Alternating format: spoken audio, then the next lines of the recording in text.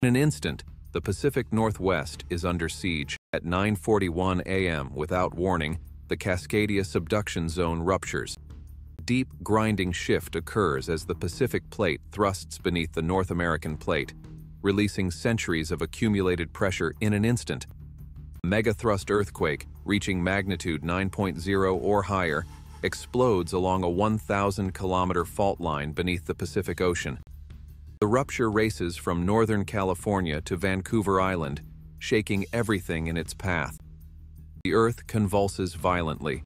In an instant, the Pacific Northwest is under siege.